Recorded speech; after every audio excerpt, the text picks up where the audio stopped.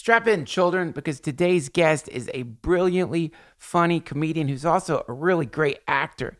He was on I'm Dying Up Here, which was on Showtime. He's been on The Disaster Artist, Mixology, Sin City Saints, and I was just on his awesome podcast, Whiskey Ginger, where you get to drink really nice whiskey with him, and he is a fantastic interviewer. It was a blast, and both of our podcasts are coming out this week, so you can get a double dose. Definitely check out his podcast, though. He's interviewed some amazing people, and he's really good at it. So all the links you need to find his podcast will be at duncantrussell.com. He is a touring comedian. If you get a chance to see him live, definitely go see him live, because he is super funny and super unique, and he's just an all-around wonderful human being. So without further ado, please welcome to the Duncan Trussell Family Hour Podcast, Andrew Santino.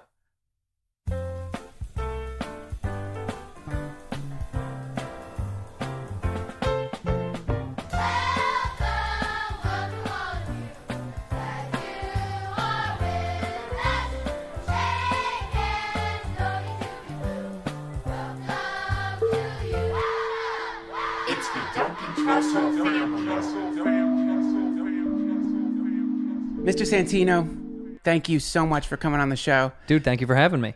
I've been really looking forward to this. We've been trying to make it happen. I know. Finally, you're here. I'm going to see you on yours next week. Yep. And I can't fucking wait to sip some of that whiskey with you. Yeah, baby. That's going to be fun. I love it. I was thinking, like, what the fuck do we talk about? And because you are one of the most successfully edgy comics I know. I love and that. I love it because I love when edgy and fearless comedy work. It's Right. great personally for me because it makes me a braver comic. It's great for everybody because it proves that, like we were saying earlier, this is possible. Right. You don't have to be terrified on stage. Right. And then all that bullshit aside, it's fucking hilarious. Thank you. But so one thing I like to think about when it comes to comedy is the edge. Yeah. And I wondered, what do you think the edge is right now versus what it used to be? Like, because I think the edge changes Yeah. somewhat over time. Or maybe there's more than one edge, but what do you think the edge is? That's true. That's interesting. I think because comedy, I've talked to a few comics about this, like Al Madrigal especially. We always joked about that. Like, comedy doesn't hold up all the time. So like a lot of times you watch old stuff from years ago that you might have loved, and you're like, that's not funny at all anymore. You know, like sometimes I watch old comics that I used to love when I was younger, and I don't find them funny at all because the tone changes depending on what's going on in the universe and what's going on in the world of comedy and society. And I think the pushing things to the quote unquote edge is, in my opinion, simply talking about what's happening in your personal framework that most people know about that don't really say it because they don't know if they should or if it's cool. Like, Right. you know, I talked about, not to like do material, but I was talking right after Halloween. You know, I'd said, like, I'm a first-time homeowner. I've never lived in a house. I've lived in apartments my whole life. And I was like, I got to give candy out. And I noticed that in our neighborhood, it was a ton of Mexican kids, like tons and tons and tons of Mexican kids. Yeah. And I had said to my wife, I was like, this is it's awesome, but it's crazy because I thought we moved to a place where they couldn't find us. You know what I mean? And no, and of course, like it's a shitty throwaway joke. It was just me, and the audience laughs, but they're uncomfortable, but they're confused. But it's like, that's my version of, they obviously know I'm kidding.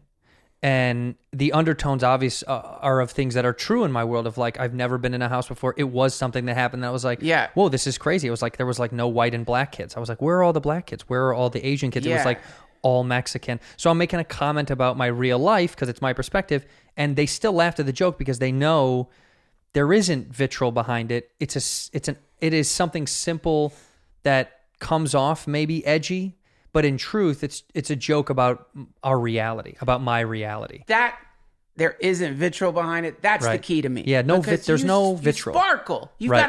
got this wonderful. Well, the orange hair helps. Yeah, the orange hair, Shiny. but you got Yeah. some kind of like, you've got this really, really sweet, benevolent vibe. And Right. I think within that, you know, because people recognize right away whatever's in your heart Yeah. isn't poisonous. Right. And because of that, what comes out of your mouth is, you know, it's no matter how, like on paper, people might look at that. I mean, because what you just said, that could be a post on fucking Stormfront. You For know? sure. That could be like, just like a commentary. Breitbart for- is going to take it and run with it. yeah. It could be that, but the way you are, your spirit, it comes out in the right way. And by that, I mean, it comes out in a way that doesn't have that fucking thing where when you go and see some comics and they go for it. Yeah. And, but behind it, it's not love, man. No. It's like they're fucking pissed. You can always tell when it's real, right? Like for me, like when I joked about that after Halloween, I just did that joke the night after Halloween and was, you know, and then I went into some other stuff. But like, you can always tell that what I'm really teasing is the love I had for what was happening. It was like I was loving giving candy to these kids and like making jokes about that world was because I enjoyed it. And the tone would change if I actually didn't like it. If I didn't enjoy it, the tone of the joke would be so much more obviously sliced with negative energy that it's a hard thing to articulate, but people can feel it. Like, I don't know how to write it down on paper to show somebody like why one version of a joke coming from someone's mouth is filled with more honest hate than someone that's doing it out of complete jest. And it could be the same words, but it's just who presents it and in the context in which you present it, right? I mean, I just think like we'll never be able to put that in a capsule and show it to audiences over why that works, but it just does. Like there's something underneath it that just makes it a little bit easier to swallow because they know clearly I'm kidding. And if you're too stupid to know that I'm kidding, that's almost not my fault. Do you know what I mean? Yeah. It's like if everybody else gets it and you don't, it's like that's on you at some point. Yeah. You know what I mean? I can't control how people ingest my comedy, but I can control how I deliver it. Yeah. Hoping that you understand that like when I do something biting or quote unquote edgy, you know that I'm almost mocking the edginess of it. I'm joking about it being faux pas or you know, not the standard way of talking about something. You know, man, here's like a real cheesy thing to say. Love, actual love, is edgy, innately edgy. There is no way for it not to be. Right. People's nerfed versions of love, that's some other fucking thing. But actual, like, authentic, like, love, Yeah. that shit is like, people, like, without hesitation will throw themselves on a sword for love. Right. They will do, you know, anything for it. It is like, to me, there's something but so fantastically wild about love. And when you see someone who loves what they're doing or who it loves their craft, loves their art, it's beautiful to watch, to witness it. And sometimes it's like kind of scary to see that, especially if your life, maybe you've been kind of like avoiding diving into that, whatever love is. Totally. You know? So, you know, I think there's something really hopeful about it, because it means that if you're a comic and you're like, fuck man, my edgy shit, I can't do it anymore. It might be better to check in to like how you're feeling in general about existence. Yes. And see if you got the bitters, because that's a disease comics get sometimes. I certainly have fallen prey to it, where you get fucking bitter and all shitty and you feel bad and you're fucking pissed and you can't stop it. Right. But you also know you got to write jokes. Yeah. And so you write from this bitter, shitty place, and then that creates a feedback loop that makes you more bitter. Bad comedy is born from that. Like, I think that's where a genuine lapse in your comedic timeline happens, and you can feel it too. You can see, I can go back and look at when I wrote certain things and I was like, this could have been funny if it came from a different place. It wasn't funny because it came from like this negative or bitter or jealous place. And you can feel it when you know what you were thinking when you wrote it versus now. And that's where comedy takes a hit. When you write from a real negative, bitter, like when people used to joke about or like I'll give you a new example. It's like Jesselnick, right? Like people talk about Anthony and they're like, oh, he's just so mean. He's the king of darkness or whatever the fuck they brand him on. You know, like that is a caricature he has created. This character he's created is what he's giving you, right? And the reason that Anthony gets away with saying, you know, crass or edgy or rude stuff is because that's genuinely not Anthony, right? Like that, and it's so obvious that when he writes those jokes, we're smiling with him because underneath, it's a smile. Like I know it's crude and mean if he's doing an abortion joke, but that's not what he means. Do you know what I mean? Like what you hear is that's because society has deemed that a funny item, but what is being said underneath it is really not cruel. It's just not, you know, like I said, this is an amazing psychological exercise over what audiences find funny and why, because I think a lot of times people don't know why they think something's funny. Yeah. Like I used to say, I think I did it on maybe I did it on Showtime, but I did this joke where I said in my neighborhood when I was a kid, I kind of got pushed around a lot for being this goofy looking weird, you know, redheaded kid. And white kids in my neighborhood couldn't stand me. I fought with every kid wanted to fist fight me. And I said my neighborhood, you know, had pushed me out of being like a white boy and I had to like realign myself. And in my neighborhood, it was black, white, and Puerto Rican as a kid. And I said, so white people kind of shoved me out. So I had to like find what group would accept me. And I said, so, you know, I had black kids and Puerto Rican kids. And I take a big long pause and I say, and you know, I'm not going to be friends with Puerto Rican people. So it's just such an easy, right. And everybody laughs. But sometimes I sit and I think, I wonder if they know why they think that's funny. Or they just laugh at the idea that I'm making fun of Puerto Ricans and they're not that familiar with what that even means. So it must be funny to not make fun of black people.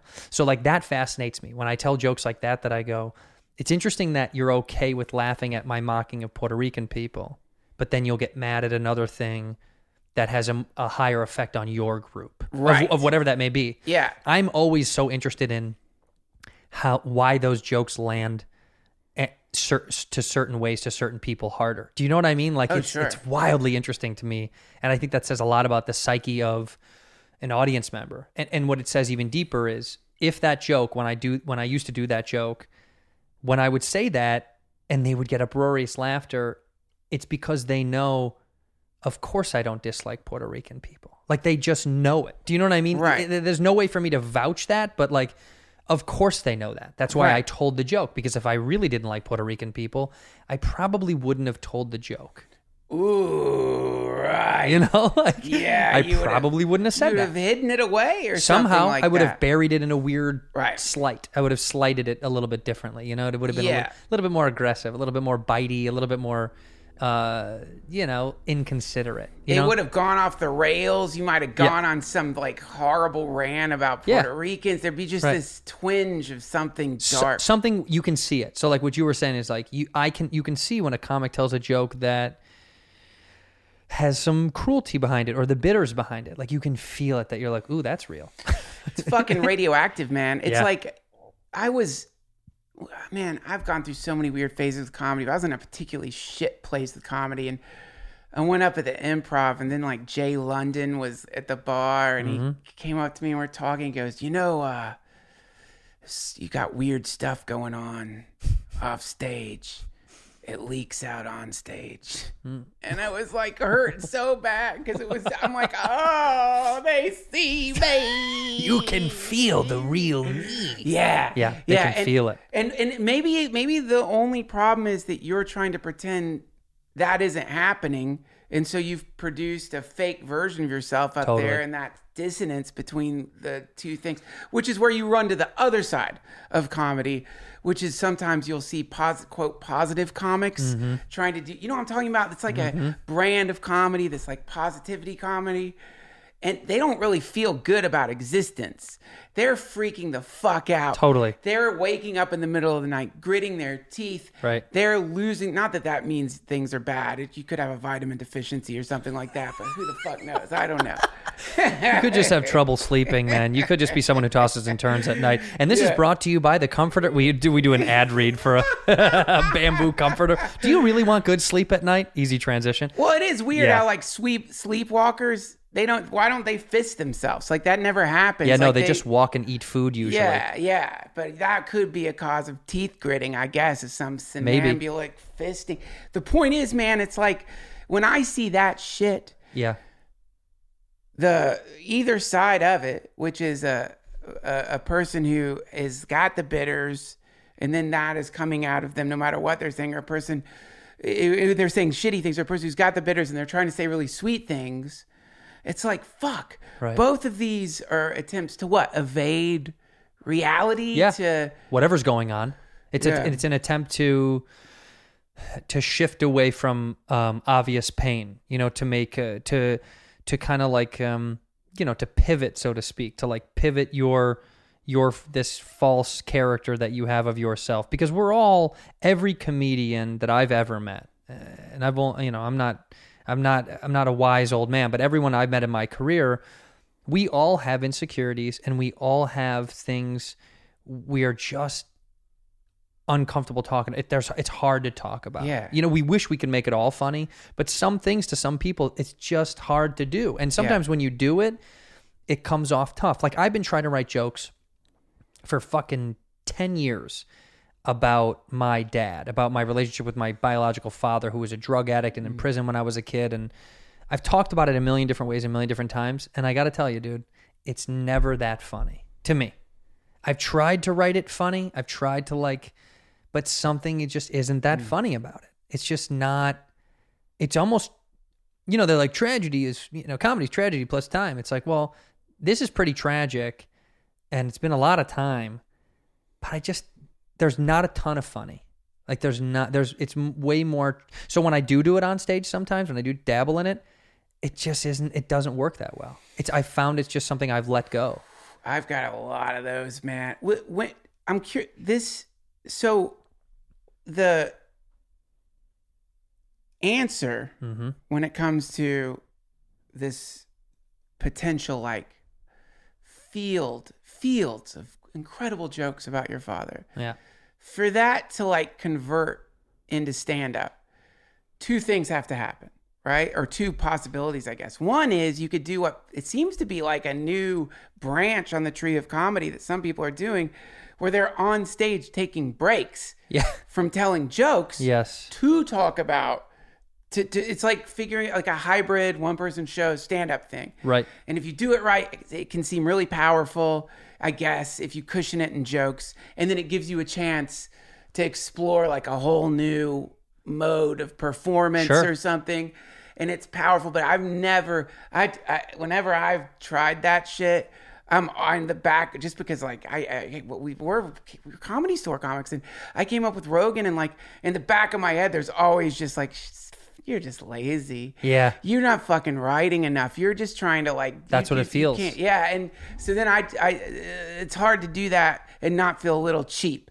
The other thing, what is the other possibility to for you to find some inner peace in relation to your memories of your father? Or possibly, or to I guess a psychologist would say, to make amends or to forgive. And I talked to Dr. Drew about this on his podcast, and he had said, what's important to know is forgiveness is very healthy and quite possibly one of the best things that you can do for yourself, but it's not a necessity, and it's okay if you don't. Yeah, that's I was right. like, that's so wonderful to hear and to know that we have this idea that you're we should always be forgiving. And at the end of the day, we should always be the bigger person. At the end of the day, we should always do the right thing. At the end of the day, you should always end up just going, we have to forgive at some point, of whatever it is. And he was very honest and adamant about being like, no, it's a healthy thing, but it's not always the end. You don't always have to go, well, at some point I must forgive. No, at some point, perhaps forgiveness is not deserved. And that's the end of, and there's nothing deeper than that. It's not holding grudges, or it's not building anything more inside of you other than just you've let the situation go. But forgiveness isn't a key requirement. It can be just in the ether. And that's kind of how I feel about certain things like that in my life, that I certain things I probably don't forgive, but I've let it all go. It just doesn't matter anymore. How would you define forgiveness? Forgiveness to me forgiveness in most situations in my life would be finding a mutual ground with the thing I'm trying to forgive, person or other, and coming to kind of a consensus over like mutual agreement of peace, like that I accept an apology, I give an apology, we're accepting our balance in the universe as people who make mistakes, and we're all just trying, and I understand your perspective and you understand mine. That kind of feels like a forgiveness balance. Like forgiveness to me is like just finding an equality, a balance in why things happen the way they happened, and me being quote unquote okay with it. That forgiveness to me feels like you admitting you're okay with something. Whether or not you really truly are, I don't know. I'm a little bit of an emotional fucking Rubik's Cube. I don't really understand myself sometimes, but there are certain things that I don't quite forgive, but I don't harbor them anymore. Do you know what I mean? When did your dad go to jail? My whole childhood. My father was in and out of prison. When was the first time you remember him going to prison? Well, my parents split when I was 1, so I don't. He was never like an active father in my life. But I remember getting calls from jail. I've talked about that before on podcast, but I remember him calling collect from jail. Like that was kind of vivid memories I had as a youth. About like this weird life. I never could visit him. I never visited him. And that's something that my mother was pretty adamant, was like, no, you're not going to go. What was he going in there for? You know, the vagueness is the vagueness and the evasiveness. Typically what happens with addicts, he's a drug addict, but typically what happens with addicts is like they tend to put everything on everybody else. Sure. You know, so it's like, it's their fault, it's this fault, it's that fault. Granted, he grew up in an extremely dysfunctional, extremely toxic place. Mm-hmm. So that's where I do have sympathy, because I'm like, I know he came from a terrible, terrible place, like a bad home as a kid, you know? And so that makes sense to me. But, you know, then all I remember as a kid was like stints in and out of prison and this negative balance of like never showing up for things, lying incessantly about things, you know? So it's just, I lived that a lot as a kid, so I got used to it. You know what I mean? So if somebody lets me down as an adult, it just doesn't affect me the same. I know that sounds almost, that's odd to say and admit it, but if somebody lets me down, I'm almost like, okay, it is what it is. Like it doesn't hit me as hard. And yeah, perhaps that's a positive spin on something negative. Like when somebody disappoints me, it doesn't strike me as hard for some reason. Like it just doesn't, I don't get taken aback by people who are not loyal, or people that don't stick true to what they said they were going to do for me or with me. I feel like it's a part of human life is fucking up. So I feel like that's kind of like, well, maybe that's just it happens. Much thank you to Audible for supporting this episode of the DTFH. I love Audible. I am a rabid Audible fan. I'm always listening to an Audible book. Right now, I'm listening to an Audible book on Buddhism about Ajahn Chah, and I just finished another great Audible book on Buddhism, which is fantastic, called In Love with the World. And also, I just finished a book that definitely changed my life, because I've been going to the gym nonstop ever since I read it, which is David Goggins' Can't Hurt Me. Audible is incredible. I couldn't recommend something more. If you're like many of us who feel like you wish you could go back to those days when you used to read all the time, but you're too busy, this is the answer. You can listen to Audible at the gym, when you're driving, at the grocery store, when you're walking through the woods, when you're robbing graves. Just stick your earbuds in and listen to amazing books. I love them. You got to try them out. You can start listening with a 30-day Audible trial and choose 1 audiobook and 2 Audible originals absolutely free. Visit audible.com/DTFH or text DTFH to 500. They're great. It's a free book, and some of these books are like 23 hours long. Also, they've got really great original content. Like, for example, if you want to get into running again, they've got like a fantastic series that's just designed for interval runs, but it's like somebody talking to you as you're running and encouraging you. They've got amazing stuff over there. Also, if you sign up for Audible, you will get access to the New York Times, Wall Street Journal, and the Washington Post delivered daily to the app. And every month you get free credit, which gives you a brand new book. I love them. I could go on and on about them. I'm addicted to Audible. I can't wait when that new credit pops in. It's audible.com/DTFH or text DTFH to 500-500. You'll get a free audiobook and 2 Audible originals, and you'll be supporting the DTFH by supporting our sponsors. Thank you, Audible. Now back to the podcast. You know, once somebody told me you can trust people to be who they are. I really like that a lot. That's really good. So the person will say they're one way or another, and that's part of who they are, is who they say they are. And then there's all the other ways that they act, Right. And that makes up this thing that is the person. Yeah. And you can always trust a person to be like that. Yep. And that doesn't mean they're going to tell you the truth with their mouth, but they're always going to kind of be that way. And then it's hard to be disappointed when you're like, oh yeah, that's just the way that thing is. That's the code in there. Right. And it just does that sometimes. Sometimes it just fucks people over. Sometimes it just disappoints people. Sometimes it does now that doesn't mean, that's not the same as forgiveness, I don't think. No. I think that's just more of a kind of a way of acceptance maybe, or avoiding disappointment for a lot of people reminds, when people are disappointed, it seems like they're like people who throw themselves off a cliff onto rocks over and over again. Mm-hmm. Like, this keeps hurting me. These rocks keep hurting me. Yeah. And it's like, well, you're doing this. Your idea of the way the world works is apparently not the way the world works. Right. Which is that the world does not really work. It tends to malfunction.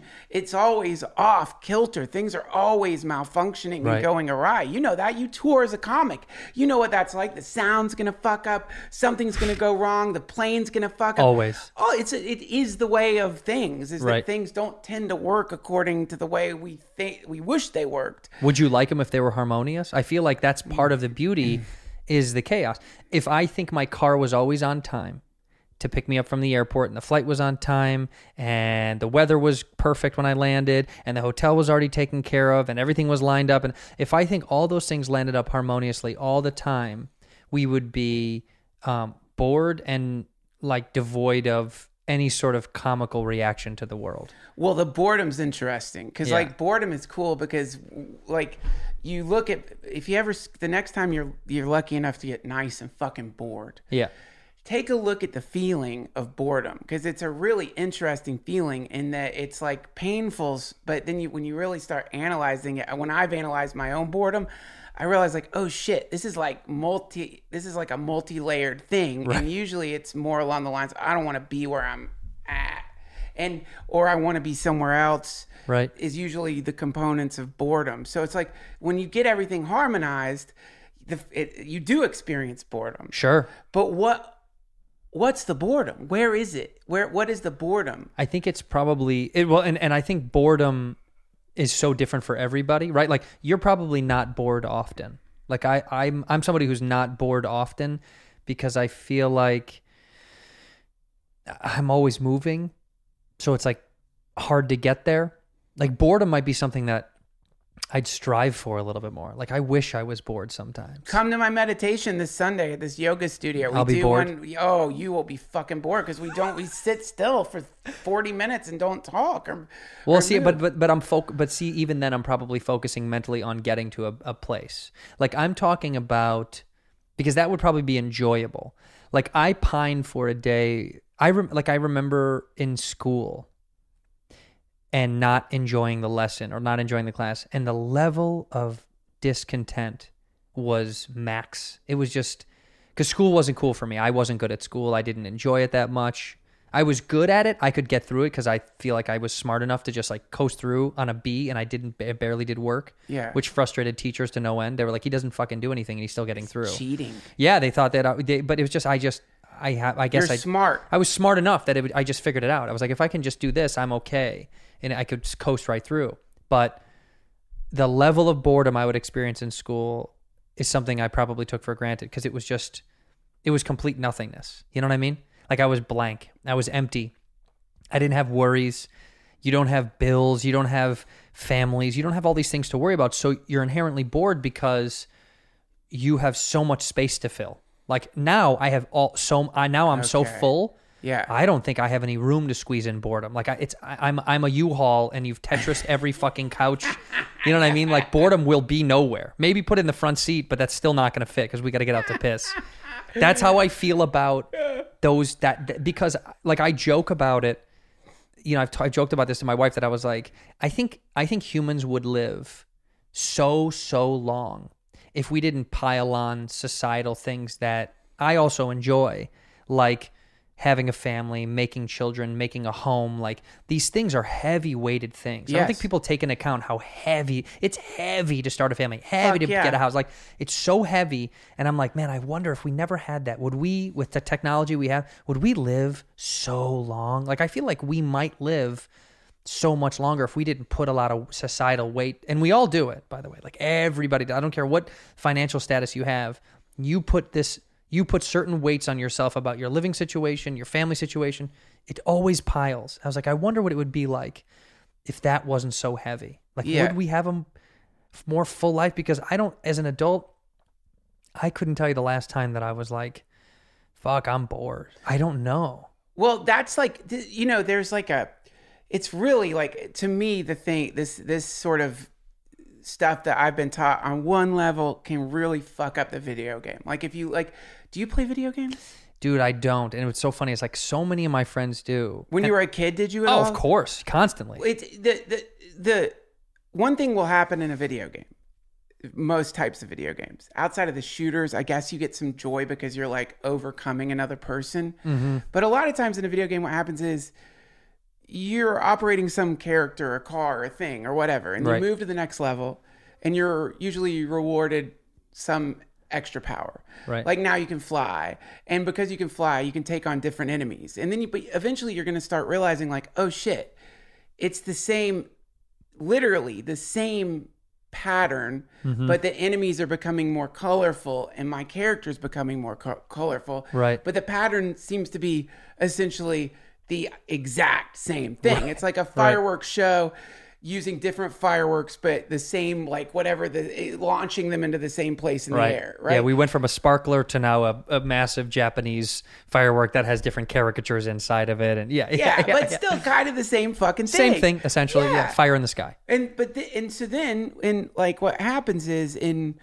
a person's life, you construct these places to get past, right? Mm-hmm. And so anyway, the whole juggling act of modern life that is definitely heavy and definitely cumbersome and definitely emotionally intense and definitely like perhaps definitely the most intense thing I've ever experienced. For that intensity to function at the height of intensity, it requires there to be some possible other place you could be. Yeah. And now if you've made up an idea, like, you know, when you're on the road and you get to the hotel and you sit down and suddenly you're there by yourself, and for a second in that great solitude, I don't know if you get it, but I get this like, oh yeah, it's just me. Yeah. And the emptiness. Yeah. And quiet, and I can relax now. Yeah. Right? Well, that is a game that I have created, which is that I produced a condition where I think is a place I can relax in. Right. And I've imagined these other places are not relaxing positions. And in fact, if they were, I think I would not want to have that level of relaxation throughout the day, because I would be superstitious.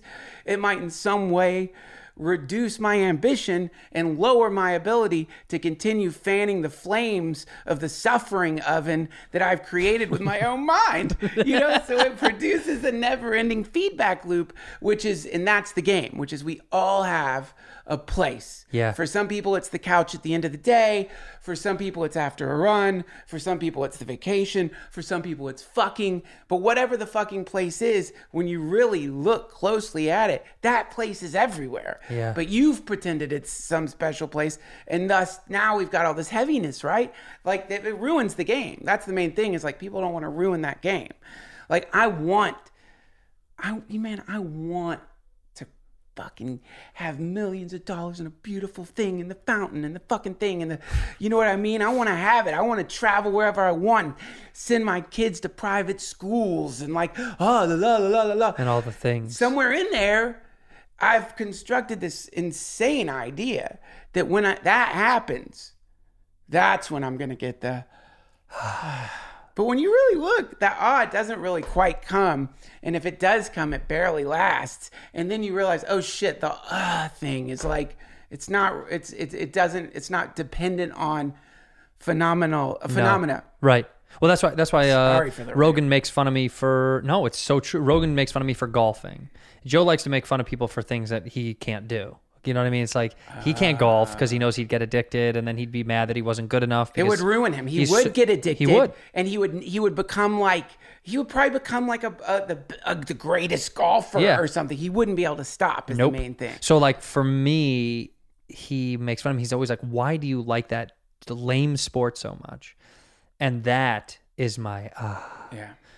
I love it. I disappear to a world of no work thought, no love thought, no like emotion. There's no emotional connection other than playing this little specific game.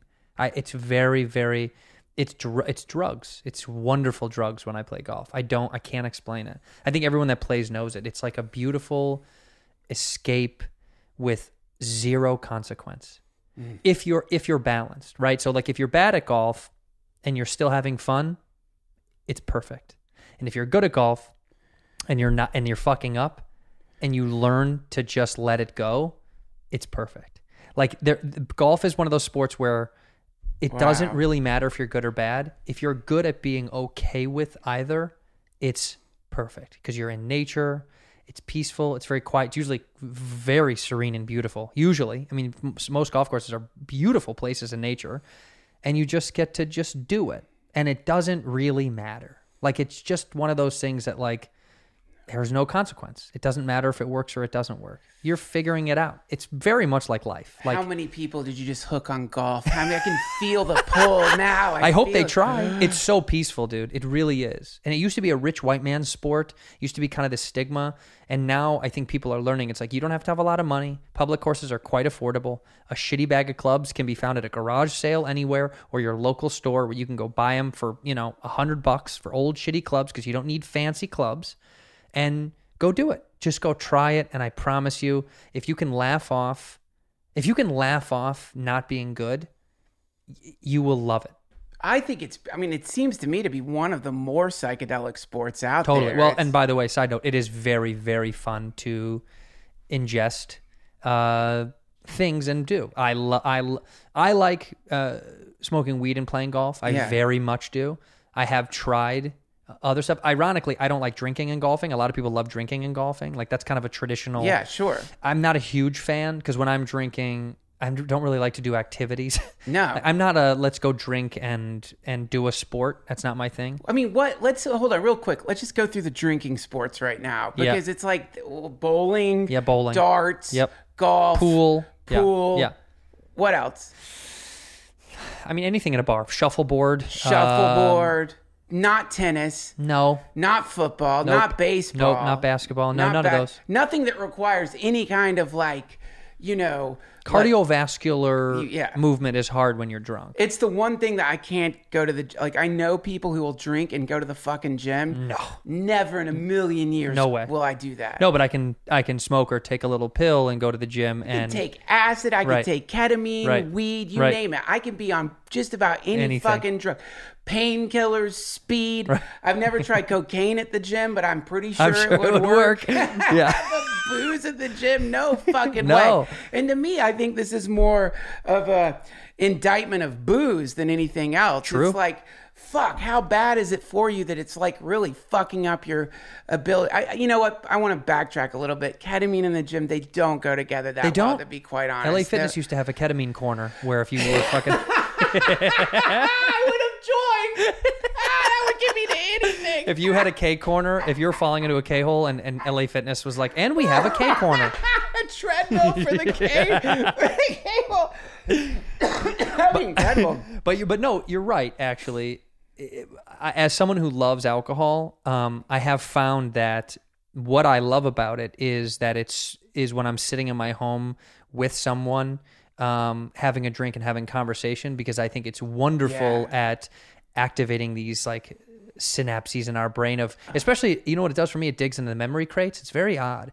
Marijuana and like pot affects me in a way where I get very involved in what I'm doing, like with you right now. Like I'm enjoying it a lot. Yeah, likewise. With alcohol, I start to dig into the crates of like maybe the first time I met you or the first time I saw you. And it's something that pot doesn't really do for me. Pot is way more a live in the now thing. Yeah. And booze tends to bring out this like kind of historical file in my brain. Like that to me is what I do value about it. I do enjoy having a conversation about the past with people with alcohol. And that's, in my opinion, the history of alcohol.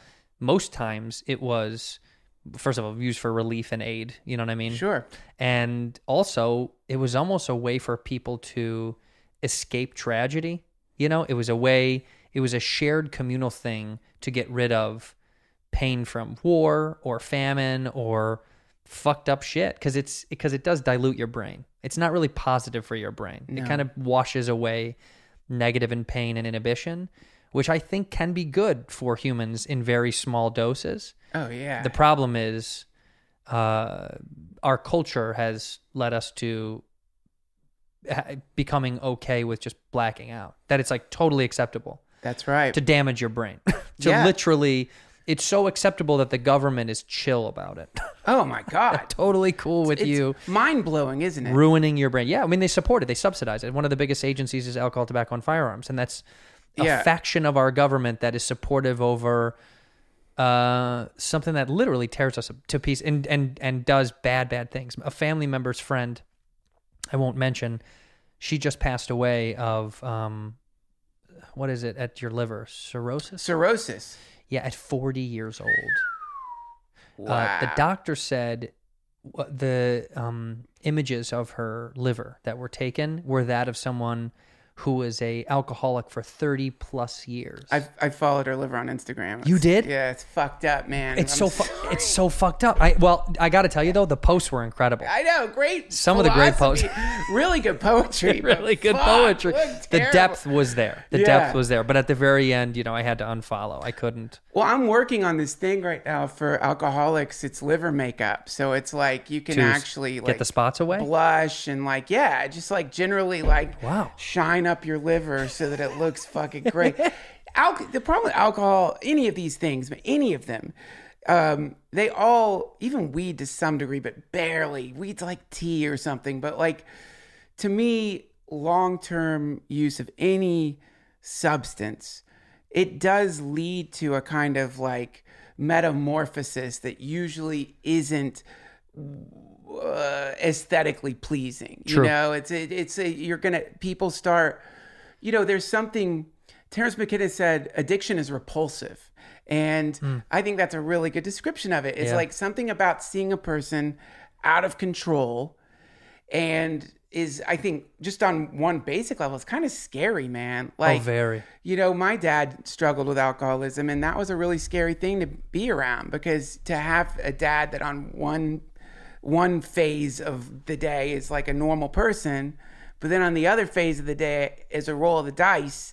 That's scary. But fuck, that's just like in a family situation where I guess there is some survival involved. But like from a tribal perspective, an evolutionary perspective, you couldn't really run a functioning tribe if there was a member that couldn't stop themselves from eating a thing that was obviously poisoning them. Right. So it might be built into us to really hiss at addiction, to really look at it unfavorably, and to really like have a kind of like, I mean, like, it sucks, but when I'm around a true dyed-in-the-wool, hardcore, dedicated to their own self-destruction level addict, I go the other fucking direction. Yeah, it's hard. I used to not be like that.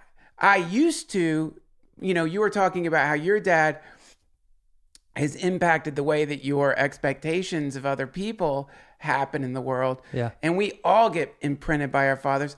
One way my father imprinted me was I, at one point, would gain an unhealthy, this is such an embarrassing fucking like limp in my personality, where I would like find a toxic dude, you know, who was like kind of like, you know, powerful. Hopefully something was really fucked up about them. Right. And then I would like try to help them. Oh wow. Oh, Like a fix-it. You want to be a fix-it guy. you're supposed to do that with like those people you're sexually attracted to. Yeah, You know someone what you I want to mean? fuck. Not platonic. No. White knight stuff with dudes is like really like embarrassing. But I didn't even realize that pattern was happening in my life until like my father passed away or so little time before that. And then I'm like, oh my God, I keep trying to repair my dad as he was when I was a kid. Through someone else. You were doing it through whomever you were gravitating towards. Let me teach you how to find some... Oh, so awful. And no fucking boozing, fucking carousing dude wants to have somebody fucking whispering An mantras. emotional shaman while they're trying to black out. Oh, so embarrassing. No, but that's so normal. That's like so normal. It's insane how normal that is. Everybody has those things. Whatever that is, we all have that thing. It manifests differently for everybody. Right. It takes shape in different ways. You did it because it was familiar and it probably felt pretty right. Like whether or not you knew it, it probably was pretty right in your high functioning version of whatever it was. It probably felt pretty fucking good. Yeah, my friend's being a dick to me. It was kind of good, is right? Awesome. Yeah, it probably felt oddly good. True friend here. Yeah. That's how you know it's a true friend, when they treat you like shit. Yeah, that's something about that is so real for everyone has that pattern. Whatever it is, whether it's fixing people or taking abuse or walking straight towards abuse. Like some people love abuse. Some people get off on abuse. Yeah. And without it, they seem like empty and lost. But we all have that, dude. We all have our, not to sound cliche, but we definitely all have our flaws, but our flaws are only magnified if we choose to accept them, right? Then you go, oh, it's an embarrassing limp. I'm grossed out by it. It's like kind of weak. It's such a weak part of me.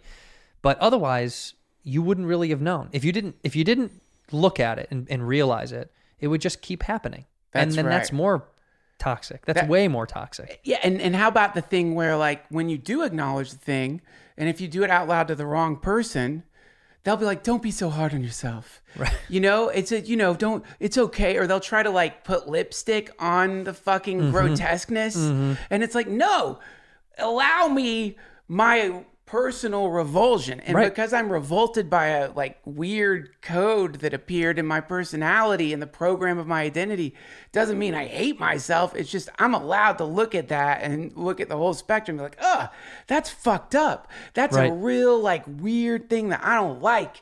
And I think that's another important part of accepting it, is like not trying to put lipstick on the fish, like really looking at it and being like, oh yeah, like when I look in the mirror and I haven't been working out, I'm allowed to be like, I'm fucking gross right now. Yeah. I don't have to be like this. I can run. My knees are working. I can exercise. I don't have a disability right now. I can fucking get out there. Right. And it's fucked up that I'm not doing that. I think that doesn't, you know what I mean? To me, there seems to be something in our culture which is to somehow want to look at a thing differently than it actually is. And then and in that comes the possibility of allowing a thing to live in your house that doesn't need to be there anymore. Right. We're afraid to evict subjective tenants these days, you know? Totally. Well, it depends on who's... It also, that balance depends on who's aiding in our...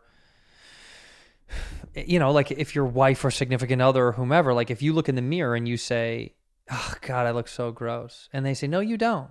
They're supporting your mental well-being because they love you and they care about you.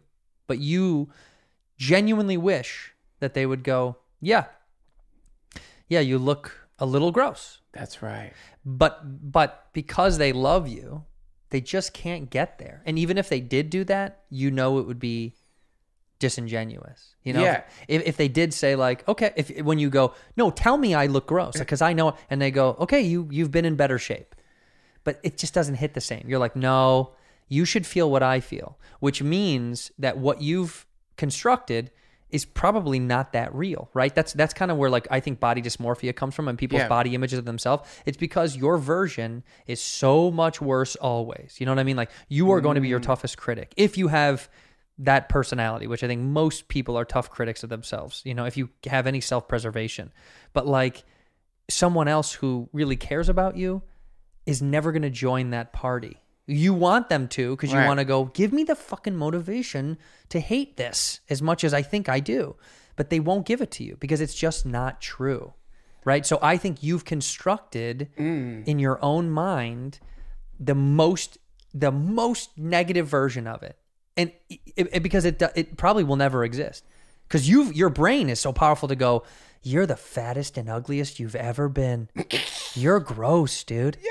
You're gross. All I need is a little validation to get me through this. So you want someone to go, you are gross. So you go, see, we knew it. We knew it. And then, but then it shouldn't stop there. And I know what you're saying. It's like, to me, because we were talking about forgiveness in the beginning, and I think this ties into that to some degree. It's like, I think a huge part of forgiveness is to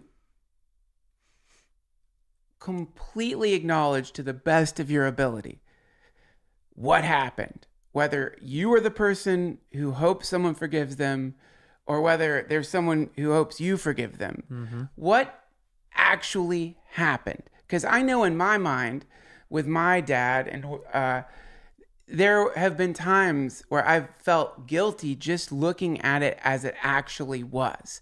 You know, like there's a sense of like, oh, I can't even like think the truth. And, you know, since I had a kid and now I'm looking at this beautiful child and I'm like, you are never going to be in a fucking apartment in College Station, Texas, surrounded by pornography while I'm off at fucking work and then going to a bar.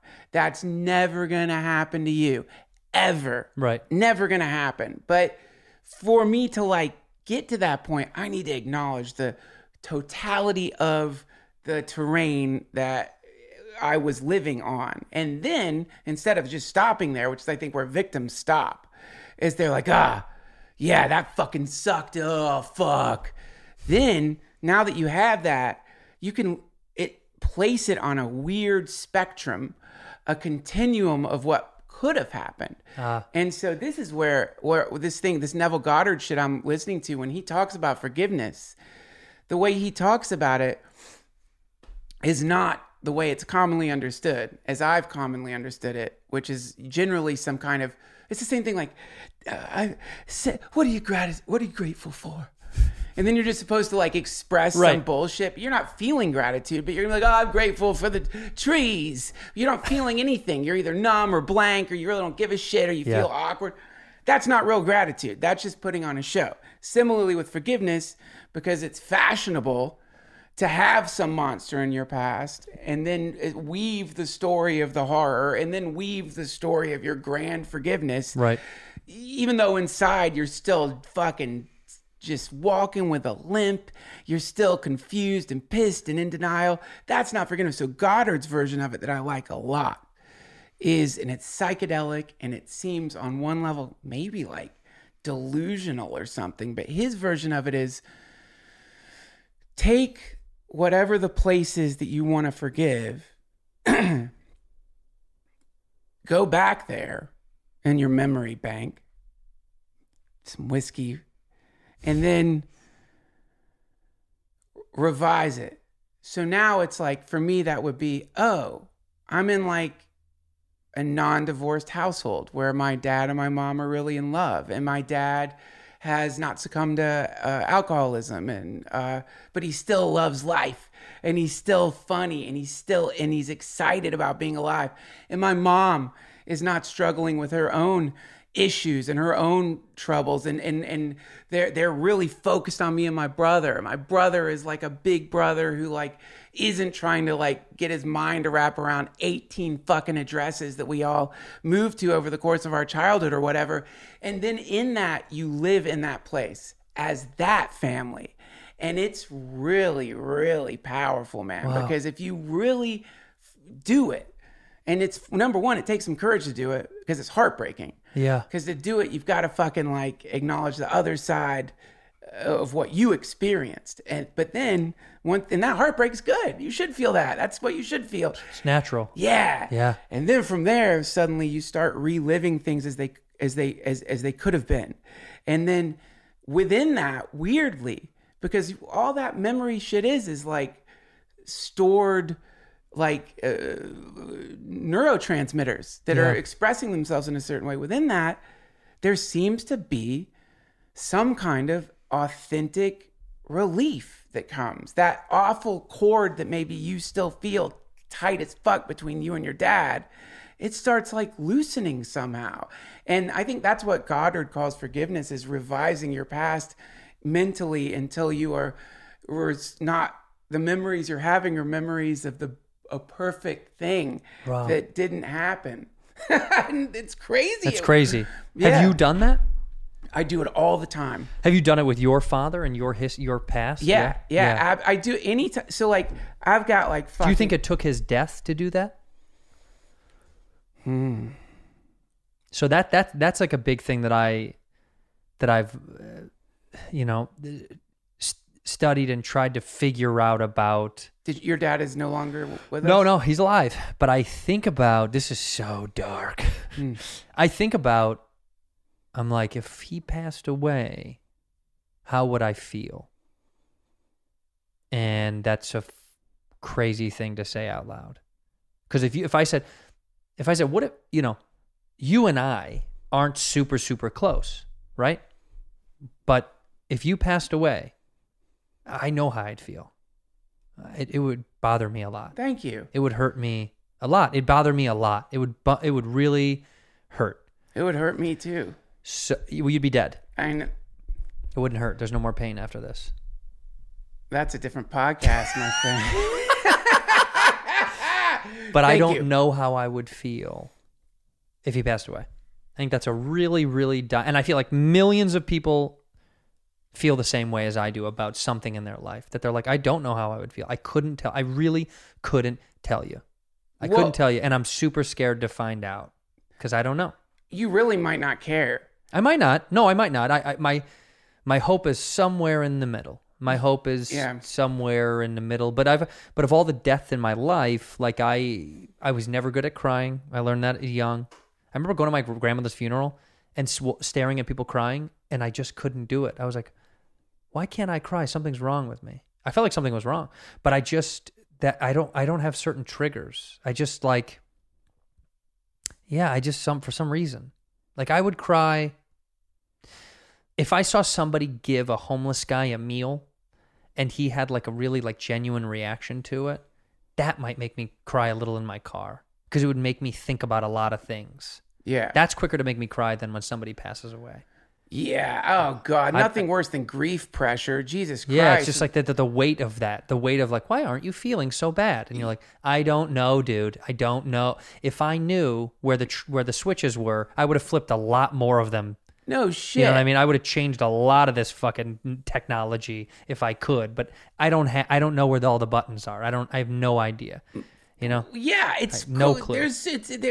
When you think you know where the fucking buttons are, then those buttons open up a secret room that's got a million more buttons that has buttons within buttons within fucking buttons. We are just a million buttons. A million buttons. Like, did you see The Joker? Did you watch it? I did. Okay. Just because I'm so interested in the way like so many people I don't want to talk to about it because a lot of people they just don't have anything interesting to say. Yeah. It's either like, I fucking hated it, or it's like, or they go into the cinematic version of why they liked it. I'm interested in how you, as a performer and a person, felt when he became a little self-aware of his mental instability. Did you feel some sort of connection to that? Did you see parallels? Did you see...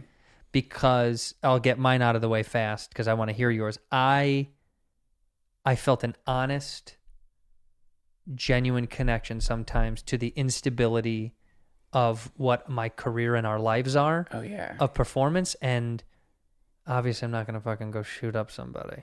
Although there are a couple of late night show hosts that I would put, no. But I just was like, I had moments that kind of scared me. I'm not going to lie. That scared me into thinking like, whoa, I have heavy emotional things because of what performance does to you and what living in the world of performance art or whatever does, that I saw odd parallels of like, Sure.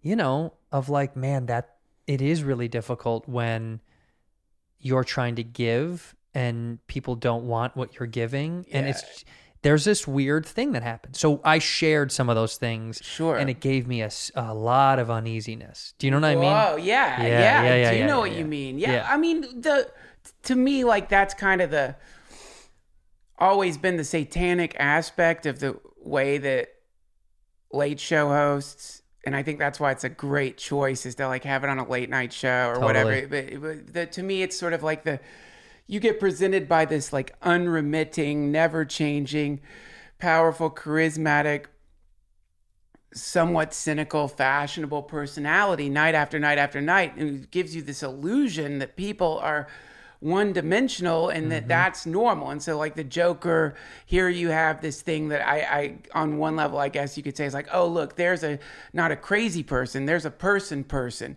You're just seeing the reality of a human being, which is a fucking crazy thing that knows what it is sometimes, doesn't know what it is sometimes, surprises itself by a thing that pops out, intentionally deceives itself. We are self-deceiving creatures. That's wild. What other creatures trick themselves? What is the evolutionary advantage of that, man? Fooling yourself into thinking you're a way you're not? That doesn't seem, if anything, it's got to like, that's got to use a lot of processing power to like. But I believe there's reason. I believe there's reason that we self-sabotage and I don't think it's evolutionary, but I think it's I think we do that to test ourselves. It's why we love self-destruction, right? Not to throw back, but like it's why people drink and they get hungover, but they still want to drink again. Yeah. We love testing limits. And that translates to athletics as well. Like people that work out like that, you know, David Goggins runs 800 miles, breaks his body. Yeah. It's terrible for your body at some point. We love to test ourselves. And I would believe evolutionary, it's why we're so strong. So I would say it actually is a benefit. Because we're such an advanced machine, we are able to break and fix ourselves at such a remarkable rate compared to other creatures, both physically and mentally. I think that's why we continue to do it. We push the limits because we know if we pushed it too far and it broke all the way, we would be remembered for it. Or oh God, I was about to say something so much more dark. Say it. I was going to say we'd be free. Or we'd be free. Yeah. But perhaps there's truth in that. No, seriously, like when people overdose, when famous people overdose, we have always in our culture, regardless of how sad the overdose was, we have posthumously held them on this beautiful pedestal of like, they just went too far, but fuck, it was awesome. Yeah, man. Yeah, like we love it. Every junkie's like a setting sun. Neil Young, you know. We just have this beautification of self-destruction. Like we love it. It's beautiful to break ourselves. So why we self-sabotage, why we self-destroy, why we get in our own way, I think is to test the limit. We love testing our limits. Let me see if I can keep going. Let me see if I can push it. And this translates to what we do for a living. Dude, I want to see what I can say. Let me see what I can make up. Right. Can I talk about the remarkable nature of refrigeration and why it's important to our society today? Sure. Okay. I'm sure I could write some funny jokes about why refrigerators are remarkable, and it's amazing that we have technology that keeps things longer than it ever did. Let's start a podcast on refrigerators. That's possible. But you go, I'd rather talk about pushing something to the edge of what I know and you know might be uncomfortable, because it's why we break ourselves. Like you break yourself because you're like, can we do it? And when you do it, you're like, fuck, we did it. Holy shit. You know what I mean? Like when you make a mental breakthrough, when you're on a psychedelic, when you have a mental breakthrough, when you have the 10th mile that you get to run, when you do when you get to these little kind of mini little achievements in your mind, it's like you beat yourself. It's a phenomenal feeling. It's an amazing, like, whoa. I think lately, man, and I've been thinking of this in terms of multiverse navigation. Yeah. Because like Goddard, his concept is when you're revising the past, you're literally like not revising the past because everything's happening at once. You're placing your attention on a different dimension where that actually happened and tuning into that because there is no past. It's all happening in the moment. It's all happening right now. Wow. So this is like, so when you have prison break, so to speak, which is whatever your perceived limitations are, you transcend them, then I think you're jumping timelines, and you jump from the timeline where you were limited to a more unlimited timeline. And in that, you don't just experience changes that are induced by dopamine or serotonin or like body changes, or you're able to lift heavier things. You also, I have noticed that other things like just get brighter. Oh yeah. My joke writing gets better. My relationships get a little better. Yep. I have more inspiration. It's almost like I'm in a completely different part of the universe. Dude. So it's like navigation. You're leaping timelines. Every time you do that, you're leaping. This is how I make myself run. Because I got the fucking Goggins bug, as many of us have, and I've been like, working out. And the way I make myself run 5 miles is I say, between me and a different dimension is 5 miles on this treadmill. And when I get to the end of those 5 miles, I'm going to be existing in a parallel universe where I overcame the part of me that used to be unovercomable. And that's what trips me the fuck out, because now I'm in a brand new day. Right. It could have been the day where I didn't do the 5 miles, and it could have been the day where I did 3 miles, and it could have been whatever. But now I'm in the day where I did it. And that's a new dimension. It's a new land. Right. I'm fucking subjective Christopher Columbus. And you know what I mean? And it's true. We all want to travel like that, yes. And sometimes all we really need is to put ourselves mentally there, knowing that you're going to get to a new dimension. And when you do, you will be, right? It's almost like I talked about heavy panic attacks in college because I had ocular migraines. I would go blind. I talked about it on my podcast in great depth. Yeah. Crazy, right? I would go blind in my right eye, and then my left eye vision would be a little distorted, but I'd go blind in my right eye, so I'd have violent panic attacks. And so much so that I was in the hospital for a little while, in and out, because I was trying to figure it out. And anyway, when I subsided, when this kind of calmed down, so to speak, I'll never forget, dude. I was walking down the steps of my college apartment, and I stopped at the bottom, and I looked up at my roommate in the loft, and I go, hey, dude, when did we get this done? When did you get this done? Like, his parents owned it, so I thought maybe they got it. And he goes, what do you mean? There was a sun, a massive sun made out of like tiles, hand placed in the front door. Yeah. And I was like, when did you guys get this done? And he was like, that's been there. That's been there literally since you came here. We bought the place that was there. Yeah. And as I walked that day to work, I will never forget, the feeling was scary and overwhelming because I felt a little scared. Like, how have I never seen that? You know what I mean? Like, I felt like but then there was this realization that it was like, oh my God, that's like so many things. You just don't see them because in the dimension I was in before, I wasn't noticing enough. Yeah. I wasn't paying enough attention to certain things. Perhaps that's why I was getting such bad anxiety and panic, was because I was living in tunnel vision of just focusing on like collecting enough money to get the fuck out of Arizona to move to Los Angeles so I could start my career, collecting enough money it was just like I was in a fucking zone. I was in a zombie zone, not noticing shit. And the panic attacks and the ocular migraines triggered me learning more about this new dimension I was placed in. But dude, I'll never forget that feeling. It scared the shit. I've never been that scared in my life. It's scary. Because I saw it for the first time. It was like, whoa, how have I never seen this? I've lived here for 2 years. Yeah. And I've never even seen it one time. Yeah. But then when I saw it, it all made sense. I was like, oh my God. It's because I just haven't been paying any attention to almost everything around me. And that goes as dialed and detailed as that to many other things. Friendships, relationships, it was all sorts of stuff.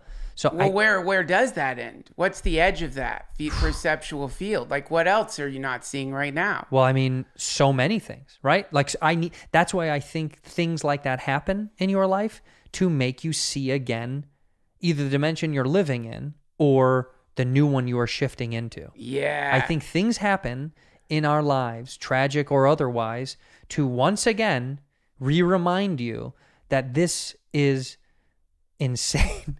This is insane. What's happening is insane. My mind is like looking at that over your shoulder occasionally, yes. that board with wires, and I can't stop going back to the idea that I have no idea what it is and how you did it, but I'm more fascinated by the fact that you obtained it. Oh my God! Okay. Because I could sit here for an hour and a half without technology and without looking up, and I couldn't tell you how or where to get or how to have.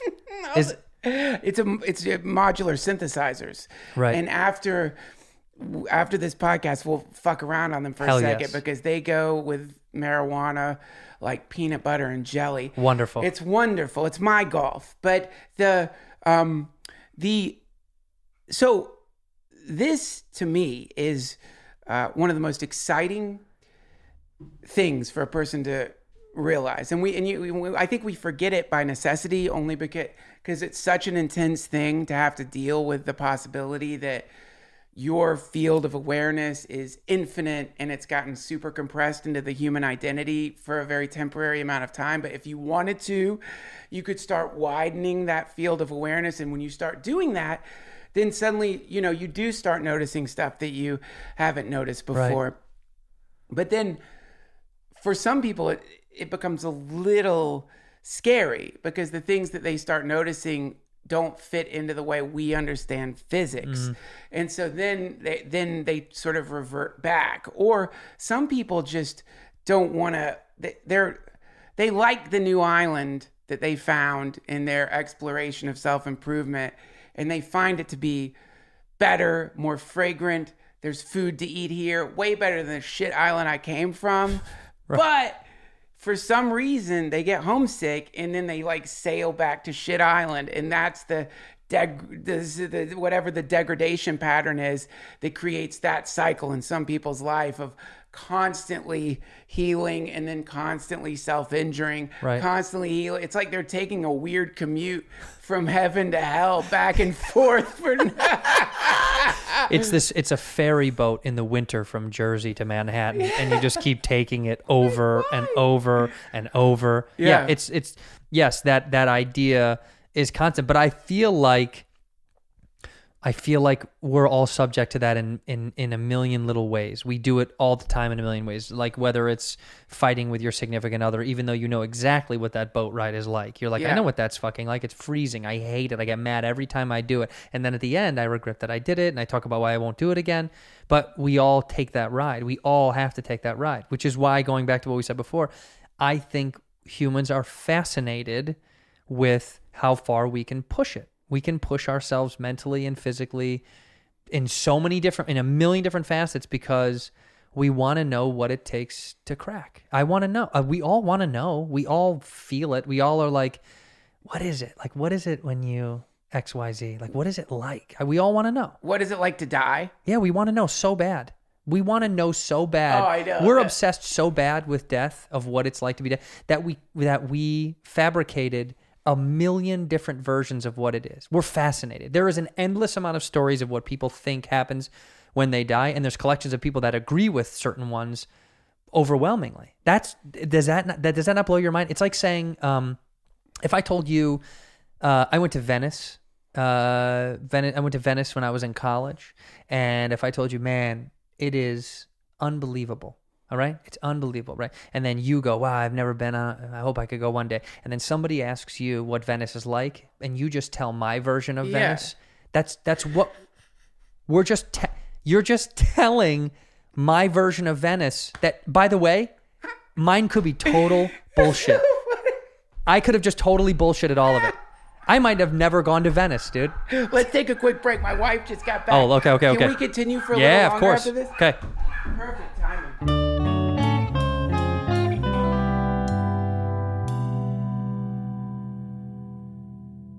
We're back, We're back, baby. and we're talking about death. Yes, we are. But Yeah. I love all versions of the people's idea of the afterlife. Yeah. All versions are wrong, Yep. probably, but Most likely, yeah. the fervency with which people relate these versions to you is so interesting because, like, I've had the atheist ghost story. I don't know if you've ever gotten this one. No. Which is, and by the way, not negging atheists or anything like that. Just a certain type of like passionate missionary atheist that just figured out that like the possibility that hell and heaven or the afterlife might not be the way it was depicted to them by like whatever the priest class was in their particular religion, and they're really excited and liberated by that, but then they get really crazily fervent. But I had somebody really like get in my face and like, no, you don't understand. When you die, there's nothing. It's gone. It's over. You're dirt, and that's it. And there's nothing. Do you hear? And it was like trying to scare me with a good time. Right. You know, like you're because that version is another version of paradise, which is like full, pure freedom, infinite release from all mental and karmic entanglements. Glorious possibility. Sure. You don't have to earn it. There's no gauge of like no scales weighing your heart against a feather. You're out. Don't worry, it's all done. Wow. We can only hope, which is why those people who have that view of reality are some of like the top optimists in my mind, but weirdly, they always seem kind of pissed off. It's like, what are you worried about? You only have 20 more years here before you get to experience permanent anesthesia? That's what you want. Isn't that what you said you wanted? Yeah. Right. Well, they're mad about it because I think they feel as if it isn't what they thought, perhaps, or what they were told when they were young. So when they come to this moment of clarity of this is actually what they truly believe it to be, it's almost like they're bummed. Like they're almost bummed that it wasn't as fire and brimstone-y story of these typical archetypes of heaven and hell. I feel like they are almost sad that they were lied to as a youth about this perfect idea, so that they're mad about it, but they know it to be true now. Now that they're like, no, but I know it's nothing. Well, yeah. And then that part is fascinating to me because it's like some of the trippiest shit in this type of Buddhism I study is, sorry, y'all, I talk about the same shit, but this stuff freaks me out and it's awesome. And the idea is like, okay, so the main idea is like mindfulness, start like just paying attention. That's it. Just start paying attention. And then in that paying attention, one of the invitations is to start noticing how this thing we're in when we're awake is really very similar to when we're having dreams. And then, so you start looking at that really closely and you realize like, well, there are differences in the sense that in a dream, I'll have a lifetime compressed over a night. So I'll experience like several different identities over the course of a night, and then I'll wake up and won't give a fuck about whoever those identities were at all. Yeah. And then in here it's a little like there's time affects the material universe a little differently. So we're experiencing an identical phenomena, which is that I can look back at different phases of my life and I know for sure that those are different dreams. Like those are just different parts. Like my childhood, certainly that's a dream. And then, when I look back, it's a foggy memory. It's like I kind of remember bits and pieces.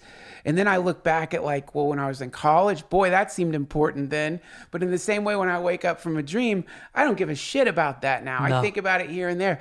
And then now this phase of my life that I'm in right now, it's very important to me and I love it. But I imagine that if this pattern is to continue as it has been continuing, then this will just be another phase of the dream. And so this is the funniest thing is that people are like thinking they've got to wait to die.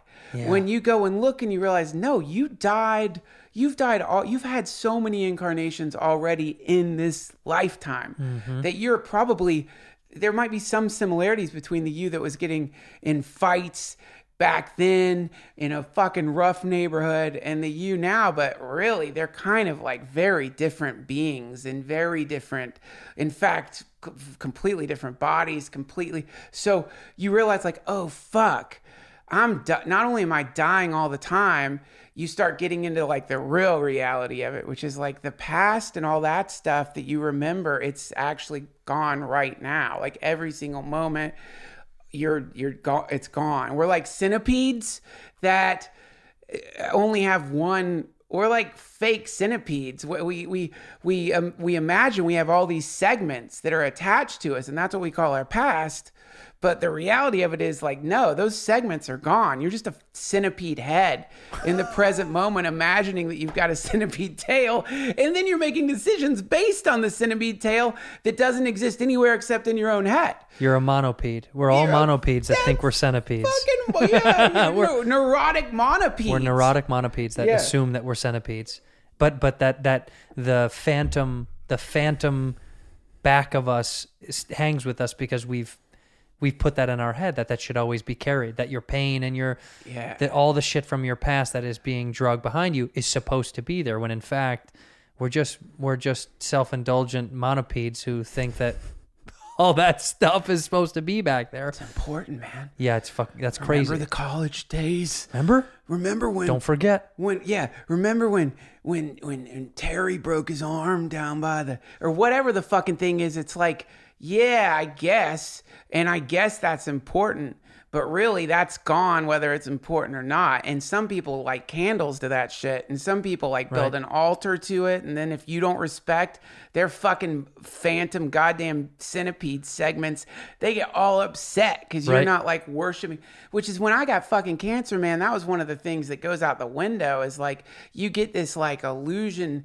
this idea that like not only does the centipede body go back, you think the centipede body goes forward too. Then when you get sick, you're like, oh shit, I'm definitely gonna die.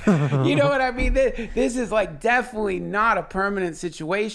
And then suddenly the adherence to getting stuck in the past or worshiping the future, you kind of throw it out the window because it's like, fuck, in the similar to a dream where 1 second, I had a dream just last night where this girl was giving me a blowjob. And then I looked away and looked down, and it was some kind of like huge, like fucking beefy dude sucking my dick.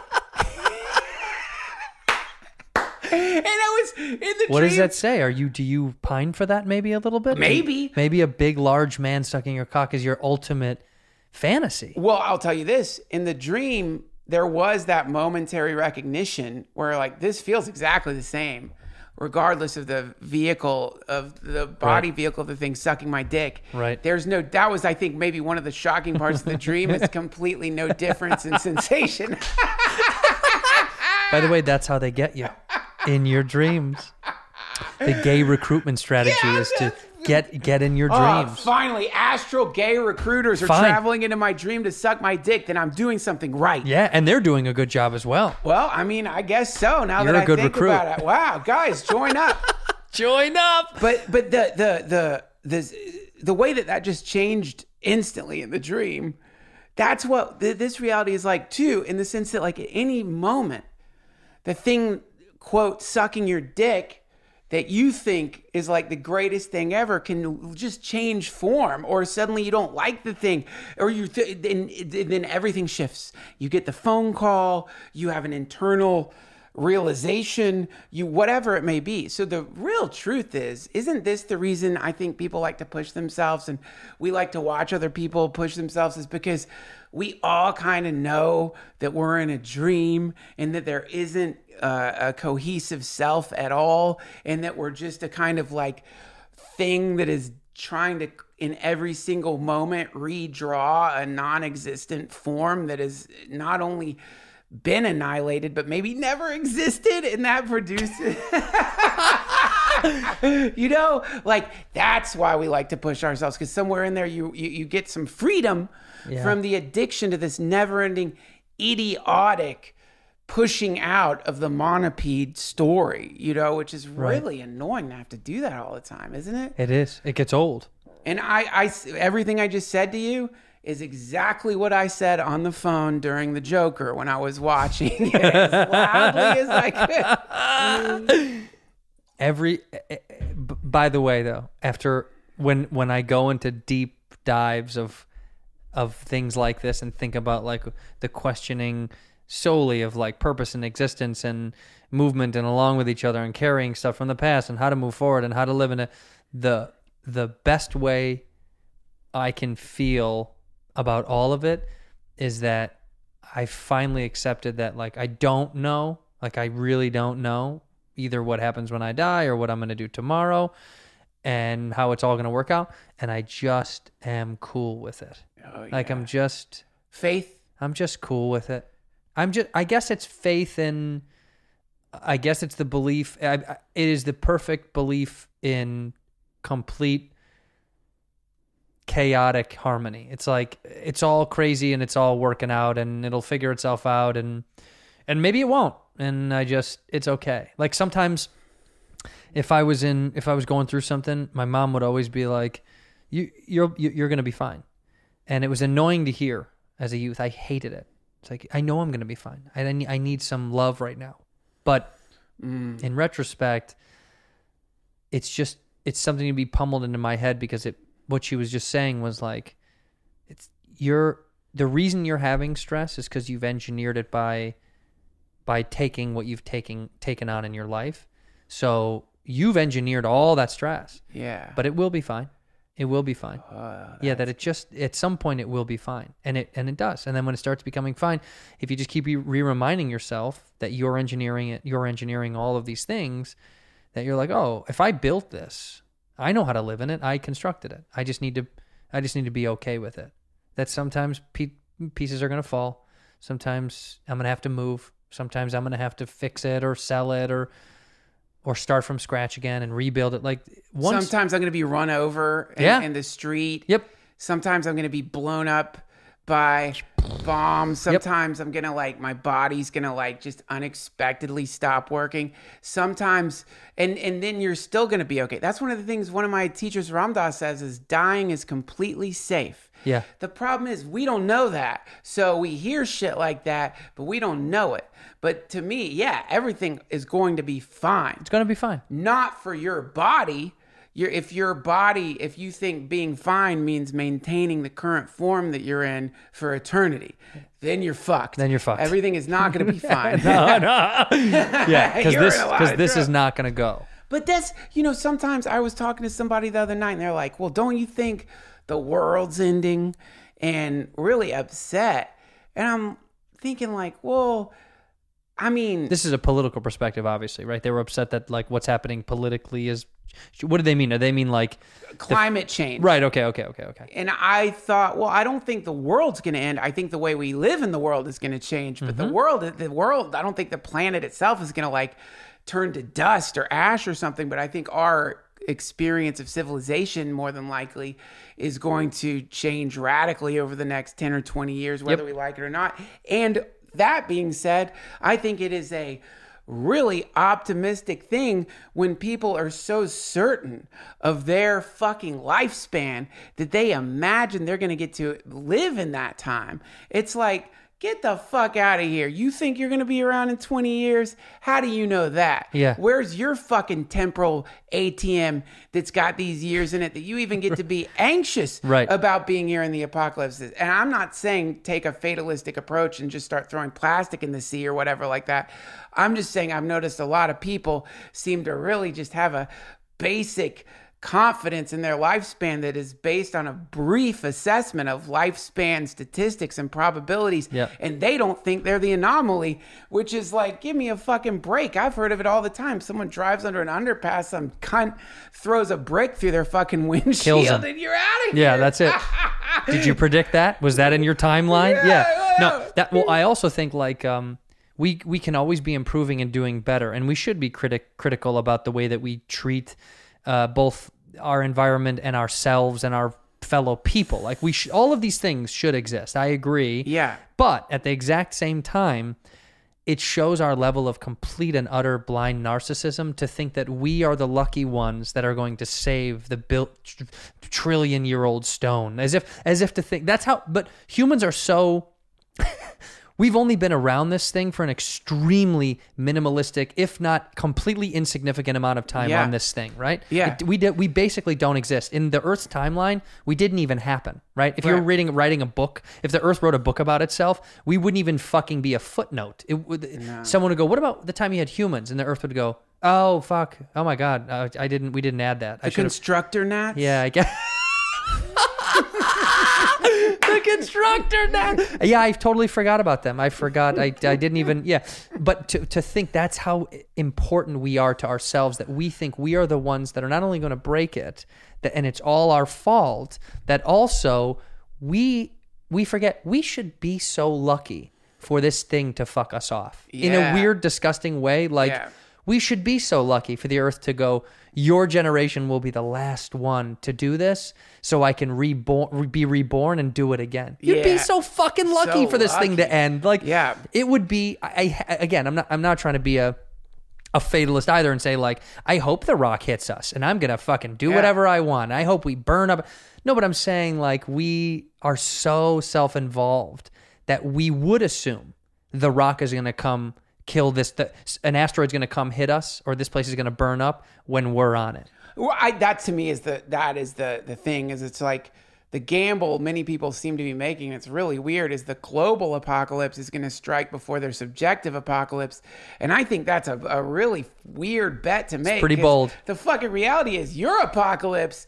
Oh, I don't need the Book of Revelations to predict that shit. It's happening now. I can tell. Yeah, you're in it. And you just look down at your arms. And to me, like that's the, to get back to this pushing the edge and finding the edge, and why we do it is because what is the edge? The edge is the fucking veil concealing some other world where we're no longer encumbered by some perceived limitation, which is exactly what apocalypse translates to, is lifting of the veil. So any transformation is innately apocalyptic, and we love the apocalypse.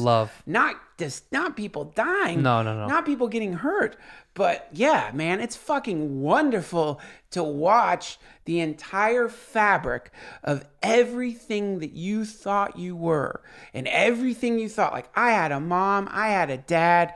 I thought my mom and dad would meet my baby. I didn't think I'd have a fucking baby. All these things that I thought, it's, and when I was with a mom and dad, I would think, I don't think I could survive being, I don't know what's that going to be like. I'm going to be one of those fucking dudes whose mom and dad die. One of those poor, lonely motherfuckers you always feel kind of sorry for. And you're like, Jesus Christ, man. Well, enjoy spiraling into the abyss.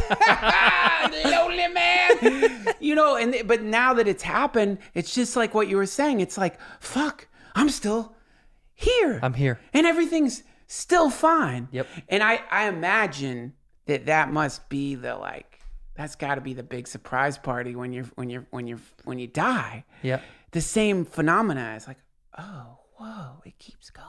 Yeah. Now what the fuck that is, I don't know. I don't know either. That could be the last thing you say before a snake bites you in half and drags your torso down into the fucking pits of Hades and slowly eats you. Spitting you back out, eating you again. Forever. Now, I'm sorry. I feel like I dominated too much of this conversation. You didn't. It was wonderful. But so when I come next week to your show, you'd fucking dominate me. I think it's gonna mutual domination, and it's mutual respect and love and adoration for mutual for domination. Sure, man. Yeah. So I want to be pummeled, and I want to pummel. Okay? Pummel like a whiskey. How long does your podcast last? 17 hours. Yes. Perfect. That's perfect. Yeah. We're gonna keep going until we need to stop. What kind of whiskey are we gonna drink? I'm gonna give you something special. I'm not gonna tell you. Piss. It's gonna be good. Piss in my mouth. I'm gonna piss in your mouth. Yeah. I'm gonna piss in your mouth and come in your hair. That was a hit I had in '88. Piss. That piss was in you? your mouth and come in your hair. My mom used to sing that when she would bathe me when I was in college. Yeah, it was a one hit. I was a one hit wonder, but man, those days were good. Baby. That song is always Piss in your mouth and come in your hair. Available still, I believe on iTunes. I believe you still can download Piss in your mouth and come in your hair. But for sure, there's bootlegs of it everywhere. I was just gonna say, I don't seek any royalty anymore. I just let it go. Tomorrow you're headed to Zanies? I go to Zanies in Nashville tomorrow. Yep. Zanies in Nashville. This will come out on Friday. So definitely see Andrew. If you're at Zanies. in Nashville, come out. Otherwise, if you're in San Francisco next weekend, I'm there. And you've got a 2020 Red Rocket podcast tour. Yeah, the tour. I'm doing a tour. I'm doing stand-up tour. And some podcasts and I'm in doing there. podcast stuff out there too. But go to andrewsantino.com for all that stuff. But I'm doing a 2020 tour of I've never done small theaters. I'm doing small theaters for the first time. The best. I know. I'm so excited, man. Woo, congrats. Yeah, That's thanks. a big transition. It's a heavy man. leap. Yeah. I just want to try. I mean, they're not massive theaters. I'm not, but they're small, fun, cool, intimate theaters because I wanted to just try something different. I just was like, maybe I'll step out of the club and do cool little theaters and get more intimate. And that way the shows can last the way they want. There is no check drop. There's a bunch of different elements that I'm ready for that I want to try. You must, when you have a chance as you're falling asleep tonight, using Neville Goddard's insane hyperdimensional time travel mnemonic fucking thing, you got to travel back to you when you were just starting stand-up. I do it often, actually. You need to tell him. Okay. I was on a podcast and I actually said, well, they're not huge theaters. I know. That's success, Yeah, my friend. yes. You did it. That's so cool, It man. is. Yeah, I'm very proud. I'm excited, but I'm like any comic, any level of success, you get nervous about a little bit because I don't know. There's always a moment of like, oh man, I worked very hard for this, and this is what I wanted, and then you also get anxiety about why did I want it? There's a piece of you, but I know it's because I want to service my fan base in a different way. Like I want to be able to connect with them differently than I did prior, and maybe this is a new way. And if it doesn't work, we'll figure out something else. Like if it is a new way. Yeah, it's a new way. Well, it's wonderful, and I think people at those kinds of shows, club shows are great. Don't get me wrong; it's all great if you're getting a chance to perform. But in those theaters, when you really have fully your audience that's there and they're excited to and see immersed, you. they're immersed in it with you. Yeah, I want to feel that. Man, I love going to see a show and not just seeing the performer that I'm enjoying, but then also like look around and like, fuck, all these fucking people love this thing, art form. Yeah. And that's I really like that in a theater setting that, I don't know, the community. It's the community. It's a community. Yeah, feeling. it really is. Yeah. It really is. Man, go see Andrew on his Red Rocket tour at Zanies, or just go to his website. You'll see all my dates. Yeah. Hare Krishna, thank you so much for being on the show. Thank you so much, brother. That was awesome. That was fantastic. Thanks for listening, everybody. Thank you, Andrew Santino, for coming on the show. Thank you, Omax Health. That's offer code Duncan if you want 20% off their cryo freeze. And go to audible.com and use offer code DTFH to get a free audiobook and a couple of free originals. Thank you for listening. If you like the DTFH, subscribe to us. Give us a nice rating on iTunes. And subscribe to us at patreon.com/DTFH to get commercial-free episodes and extra hour-long rambling things that I do once a month, along with some other great stuff. That's patreon.com/DTFH. Thanks for listening, y'all, and I'll see you next week. Until then, Hare Krishna. Oh, come see me in Denver at the end of January. Okay, I'm out of here. Bye. I love you. See you later.